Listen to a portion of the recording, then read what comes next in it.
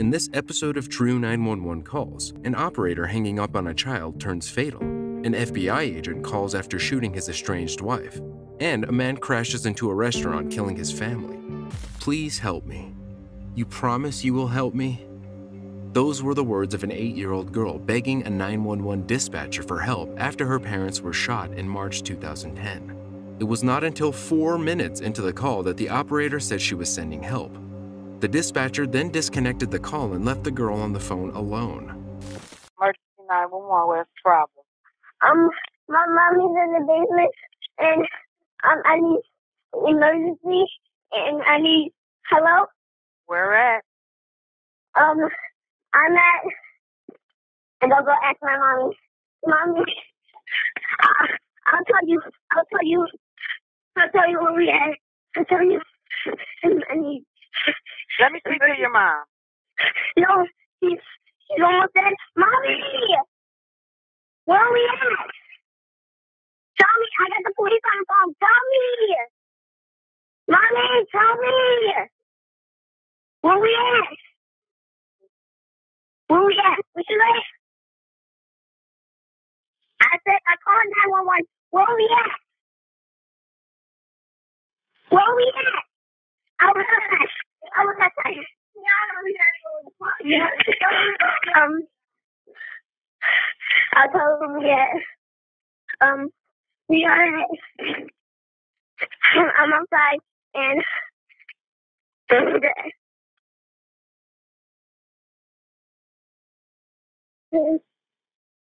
Mommy. Let me speak to your mom. I don't know who we are. Okay, put your mom on the phone if she's there. She's almost dead, please. Okay, you need, I can't help you without you helping me. Let me see who else in the house. Nobody else in the house. Okay, you need to give me an address. You need to calm down and give me an address. I don't know where you're at. You have to give me an address. Address? This address? Yes. Hello? Yes. Okay. Stop screaming. My mommy's almost dead. Okay, yes, ma'am. I need you to calm down and give me a location. All right. Please help me. You promise you will help me? I'm going to help you once you help me, okay? Go on the porch. Can you open up the door? No. Do you see any mail? No. I can tell you the address. What's the address? If I can find it. It is, I don't see it, but I'm trying to look. Okay, calm down. Okay. Is there any mail on the table or in a drawer? How old are you? I'm 8 years old. Do you see any mail on the table or any mail in the drawer? No. Do you see any mail on your mom's dresser? My mom doesn't live here. Okay, you were just screaming at your mom. Who do you live with? Huh? Who do you live with? I live with my mother. Your mother? Yes. Okay. Look on her dresser. You just said your mom don't live there. Yeah, but I'm looking for everything and I can't find anything. Please. She's almost dead. Okay, you need to calm down and find me something with an address. I can't help you without an address. Okay, I'll try to look outside again. Open up the door and look at the porch, up on the porch. Open up the door. Look on the porch. Give me those numbers off your porch. All right. You said no one else is there. I hear someone in the back. Oh, that's my sister. Okay, how old is your sister? Okay, I know her address now. How old is your sister? She's 6. I know her address now. What is the street? I can tell you, this, but it's... You have to tell me the street. Okay, it's... Yes. Is this a house or is this a two-family flat? It's a house. What is wrong with your mom? She got shot. Somebody shot her? Yes. Who shot your mom? I don't know, some guy. Where's your mom at? Downstairs in the basement. Who is the guy? I don't know. She was just some guy. Is she bleeding from where? Yes, she's bleeding from, I don't know, from her head or something. I think it's from her head. Okay, I request police and EMS. She's still breathing. My dad is not. Your dad said, let me speak to your dad. No, he's dead. My mom is still breathing. So your mom and dad was shot? Yes. In an attempt to send help, the dispatcher tried to have the distraught child locate any type of address so that she knew where to send needed aid. The young girl could read off the first few letters of the street name, which helped authorities locate the Northwest Detroit home. When officers arrived, they found the 8-year-old and her 6-year-old half-sister upstairs. According to Detroit Police Chief Warren Evans, the two girls were the only ones at the house during the shooting that killed their 26-year-old mother, Monica Botello, and her 26-year-old boyfriend, Purcell Carson. However, the girls didn't witness the actual altercation. The children were reportedly visiting the home at the time of the shooting, which is why the girl didn't know the address. Investigators reported that the couple might have been gunned down by an acquaintance. Derek Smith and another suspect were the main suspects for the murder of the couple. A warrant for first-degree murder was issued for Smith. According to state correction records, the 42-year-old had convictions for kidnapping, armed robbery, and assault dating back to 1986. Records also showed that Carson had served a bit for a drug offense and was in jail with Smith. The 911 dispatcher was accused of responding cold-heartedly to a child pleading for help as her mother lay dying and had been disciplined. Police Chief Evans said that the dispatcher acted appropriately by sending a car in a timely fashion, but added that she could have shown more sensitivity towards the girl as she discovered her mother and her mother's boyfriend had been fatally shot. Reporters added that the call was made from a cell phone, making it harder to track the exact location, whereas a landline would have made it easier to find the address.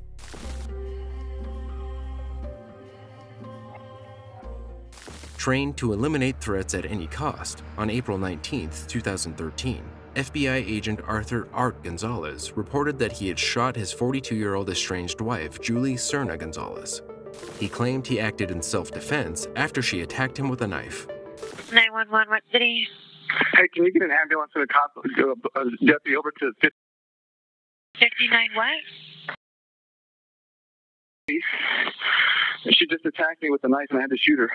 Okay, I need the. Please? Okay, I have help on the way. You said Street. Okay, stay on the line with me. Is she breathing? I don't know. Hang on a second. Are you okay? And that's Road? Hurry. Okay, I can't. You're speaking to that ALB. Okay.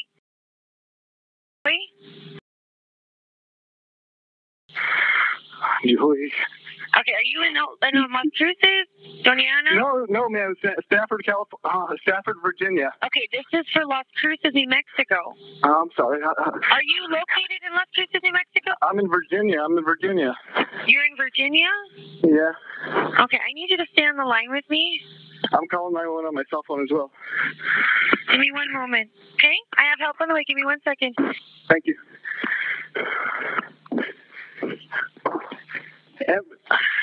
I need someone. Can you send a deputy and an ambulance to my wife just attacked me with a knife and I had to shoot her. Where's your gun at? I'm sorry? Where is the gun? It's on my holster. I'm an FBI agent. Please hurry. And you're an FBI agent? Yes, ma'am. Okay, where's your weapon at right now? I need it secure. It's on my holster. Okay, can you secure your weapon? Yes. What do you mean? Can you put it somewhere? I've already got help on the way. Fire, police, and rescue. I'll put it right on the counter. Okay? Absolutely. And then I want you to go. Is anybody in the house? No, just me. It's just you and your wife. Yes. Okay. And she attacked you with a knife first? Yes. Okay. Can you go get? Cut me in the arm. Okay, I'm going to get you over there with it. Okay, I want you to get her on the floor flat. And we're going to, okay, tell me if she's breathing. It doesn't look like she is. Not breathing? Okay, can you get her flat on the floor? And I'm going to start CPR instructions with you, okay? Okay. 43-year-old Art told investigators that he was surprised to find his estranged wife in his kitchen. He had taken the day off, had lunch with a friend, and gone home. To his surprise, Julie was there. The couple exchanged words, and before he knew it, she'd allegedly lunged at him with a knife. The 43-year-old fired 4 bullets into her chest, killing her instantaneously. He immediately called 911. The couple met in 1995 while Julie attended college in northern New Mexico. Soon after, they tied the knot. The couple also welcomed 2 boys. The children kept Julie busy at home, except for a few months each fall when she'd help out at a local Halloween store. Art later joined the FBI as a field agent in California. Julie's previous boss, Kim Scott, and co-worker Leah Lucero were suspicious of Julie's husband. According to Lucero, Art wasn't a friendly man. He said he would call my cell phone repeatedly if he couldn't get a hold of Julie. Redial, redial, redial. And he would yell into the phone at me. Art would also show up at the store often as many as 4 times a day. However, the FBI agent insisted that his wife had a drinking problem. According to him, Julie was so unstable that she'd almost attacked him with a knife once before.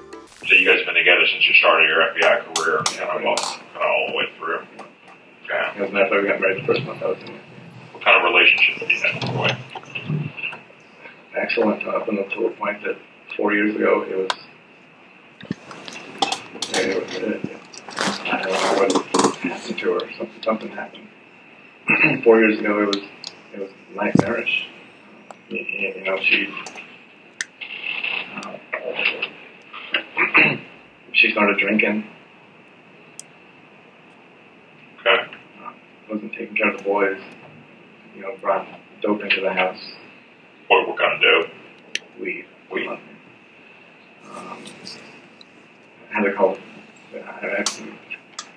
call deputies on her and watch cruises for that. Was she violent out there? Yeah, well, to a certain degree, yeah. I mean, it never escalated to the point where it was more verbal. She got violent here. Julie was described by people who knew her as a wonderful woman who loved her kids, liked to smile, and kept physically fit. The victim's parents were heartbroken over their daughter's brutal death. It's kind of like ping pong. You get your hopes up that it's going to be resolved, and you hope the resolution is favorable. You hope for justice to be served. Described her to be gentle. Her dad, Ray Cerna, said she would tackle anything in the world, and she'd be successful at it. She could do anything. Almost a year after Art shot and killed Julie, the 18-year-old FBI veteran stood accused of voluntary manslaughter. Art maintained that he did not plan to kill his wife, but felt compelled to protect himself after she violently confronted him with a weapon in hand. Those who supported Julie did not buy his story. Commonwealth's attorney Eric Olson argued that Julie was killed without justification.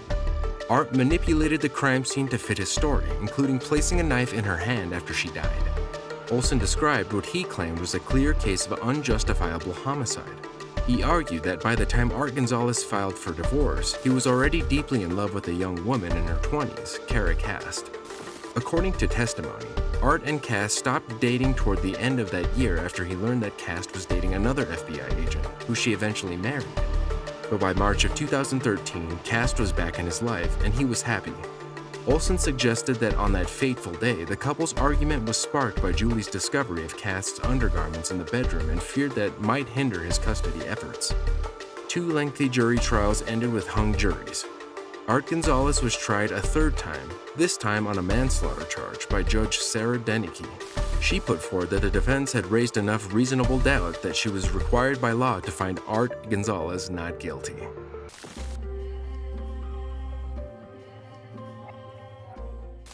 Roger Self and his family went to church in the morning and invited his friends and relatives to meet for lunch. When the group arrived, Self chose a table close to a window and they all sat down to eat. Just after midday on May 20th, 2018, Self excused himself from the table. His family assumed he was going to use the bathroom. Instead, he walked outside and got into his Jeep. He drove around the parking lot once. Then he accelerated to a high speed and rammed his Jeep into the dining room of the restaurant, at the exact spot where he knew his family members were sitting. Oh, I'm at the Circus Lodge in Hardy, Texas, my restaurant, and it is hit people. It took my customers. Oh my God. What's the address? Oh, 808 Is it car versus pedestrians? The car came straight through the dining room full of people. Oh, and I've got people, I think I have people trapped. I'm not real sure. Oh, Jesus. Oh my God. My whole dining room is, the whole front wall of the dining room is out. The whole front room is? The whole dining room's out. The vehicle's completely in the... Okay, what's your name? Oh, what's your phone number? Yes. All right, can you see? Oh my God. What kind of car is it? Okay, I'm sorry. It's a white... There's a lot of people in there. It's an SUV. It's a white SUV. I can't see the make. I've got nurses and first responders in there. The car literally ran over some of my customers. Oh my God, Jesus. Oh, Jesus. Oh, Jesus Christ. Oh, I'm so bad. Okay, we got police, fire, and EMS on the way, okay? He's inside that car. He drove it in. Oh, honey. Oh, my God. I know what just happened. That makes sense now. What happened? Hold on. The man who was here that drove the car through the building has been in a mental breakdown. I know him personally, and I think he did it on purpose. And it was his family that he drove the car into. Jesus Christ. I know him outside of here, and oh my God. You know his name, ma'am? God. He killed his whole family.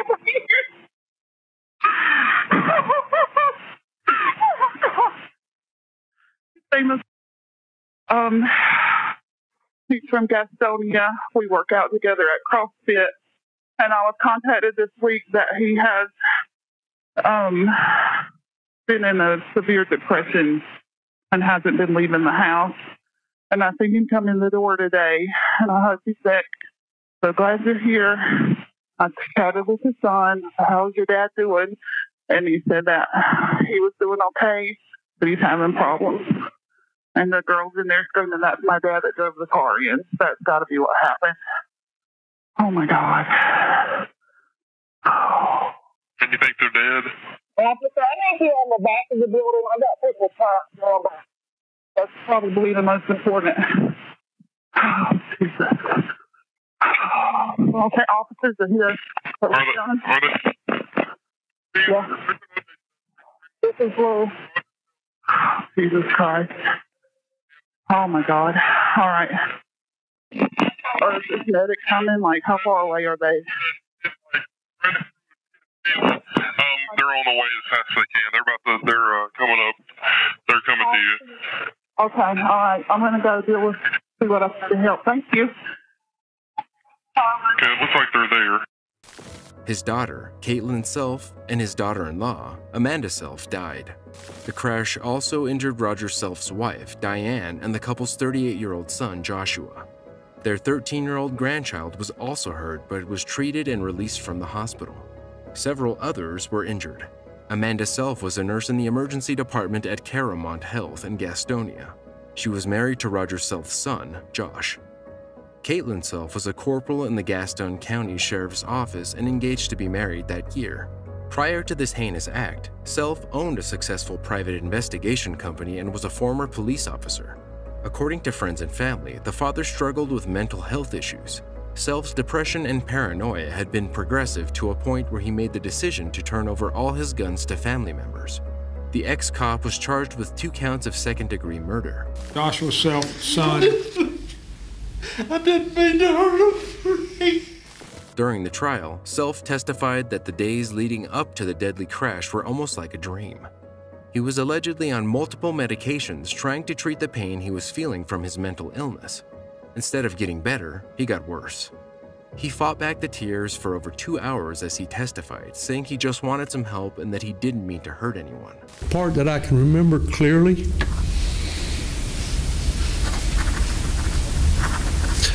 oh, God help me. Kate, it's Pat Barr. She said, it's gonna be all right, Dad. I said, I hope so, Kate.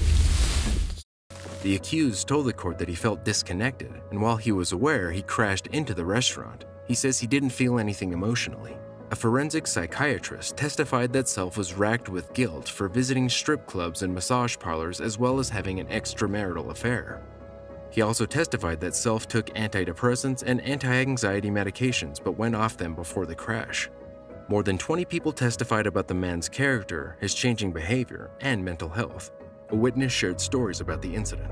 It was just very chaotic. There was a lot of people crying and running and trying to help. People had collapsed in the ER when they saw that it was her. His son, Joshua Self, was also called to the stand. And I remember Kate saying, "What's he doing?" Joshua Self said he had conversations with his father about his mental health and said his father seemed to be more depressed and less motivated after February 2018. According to Joshua, his father had suicidal thoughts at times. Self's pastor, Austin Ramel, said he noticed the accused was struggling with forgiving himself and that Self believed God condemned him for his sins. Ramel also said that he noticed Self showing signs of depression, including not sleeping, not wanting to leave the house, and having panic attacks. Amanda Self's father, Tommy George, gave an emotional account of her life, saying she was a daddy's girl who loved to fish and hunt. The hardworking nurse was loved dearly by her colleagues. Her catchphrase, whenever they did the eulogy at her funeral, was, "We've got this, let's go." That was always Amanda saying in ER, "We've got this, let's go." George recalled how he loved watching his daughter care for her mother, Kathy, who suffered from an aggressive form of dementia. He ended his emotional speech with a plea to the judge: let the grandchildren be old enough to understand what had happened before Self was released. The accused entered an Alford plea, meaning he maintained his innocence but admitted there might be enough evidence for a conviction. He was sentenced to more than 50 years in prison in 2021. After the sentencing, Self spoke to the courtroom. He apologized for the crash and the lives lost too young, although knowing that the words "I'm sorry" meant little to the victims' families. Naturally, I wished I would have had an opportunity before I died to hold my family again. I'm sorry. I've said it, despite what they have said here. I have been saying it to people. I've been writing people. I've been calling. Caitlin Self's sister also spoke on behalf of both of the victims. As all of you know by now, I'm Kate's older sister and Amanda's sister-in-law. Kate and I were only 17 months apart. And I'm so thankful that God saw me fit to be her sister. She was by far one of my greatest joys on this earth. My constant friend in a world that's always changing. I don't remember exactly how old I was when Josh and Amanda got married, but I was blessed with being given an additional sister to the one I already had. Kate and Amanda were cut from the same fabric. They were so much alike and they had so much fun together. I hated being at any type of birthday party with the two of them because they were planning on whose space they could put cake in. To know them both was to know happiness. They were both so goofy and they could make you laugh when you didn't even want to smile. Both of them loved people with their entire hearts. And I'm thankful for the time that I was given with both of them. And I know that based on the relationships that we share in Christ, that we'll be able to be with them again. Roger Self's wife, Diane, said she talks to him on the phone every day. For more True 911 calls, watch this episode next. You can also let me know which call was your favorite in the comments below.